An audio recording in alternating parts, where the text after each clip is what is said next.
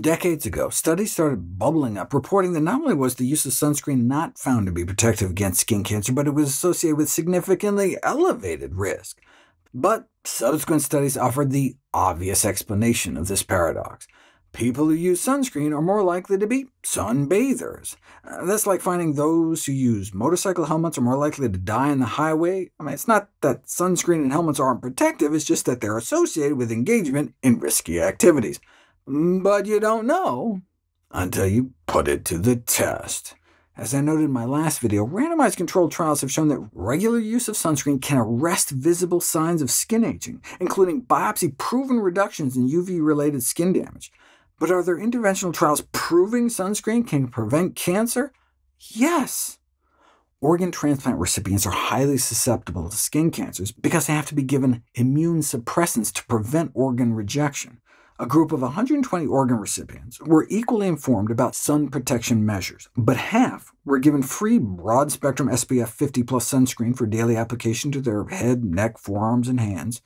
After 2 years, there were 9 new basal carcinomas in the control group versus only 2 in the sunscreen group. That sounds good, but it may have just been a fluke. In contrast, there was a highly significant difference in the proportion of patients who got new invasive squamous cell carcinoma, 8 new cases in the control group versus 0 in the sunscreen group. But wait until you hear about what happened to their actinic keratoses, the precancerous growths that can turn into skin cancer. They all started out covered in them, a total of 191 detected in each group. In the subsequent 24 months, the control group developed 82 new ones. How many did the sunscreen group develop? -102. More than 100 precancerous growths in the sunscreen group spontaneously regressed and vanished completely, compared to 82 new growths developing in the control group without a single one disappearing. Their bodies, even in their immunocompromised state, could heal itself once it just stopped being bombarded with so many cancer-causing rays. Other randomized controlled trials have shown similar findings, but generalizability is limited. The studies all used high-risk populations, for example, those living in subtropical climates or with a personal history of precancerous lesions. So cancer prevention efficacy in the general population would be expected to be less. On the other hand, the studies could also have underestimated the impact since they were relatively short-term, not exceeding 4 years, and ethically had to allow the control group participants to slather on their own sunscreen, which would dilute the difference between groups. For maximum effectiveness, sunscreen needs to be applied properly, which apparently rarely happens in the real world. In a study of nearly 5,000 skiers and snowboarders, almost no one, only about 4%, were fully compliant with sunscreen recommendations. First, there's the amount. The FDA standard is 2 mg per square centimeter. What does that mean? Use the teaspoon rule. 1 teaspoon for your face, head, and neck. 1 for the front of your torso, another for your back, 1 teaspoon for each arm, and 2 teaspoons for each leg. That's a total of 9 teaspoons. That's about the total volume equivalent of a golf ball or a shot glass to help you visualize it. Unfortunately, the average sunscreen user may only apply a quarter of the recommended amount. This is why high SPF sunscreens are often recommended, like 50+ SPF. Although the FDA recommends a minimum SPF of only 15 to prevent skin cancer, under normal consumer conditions, even an SPF of 50 may effectively give you only an SPF of 12.5 because most people don't put on enough.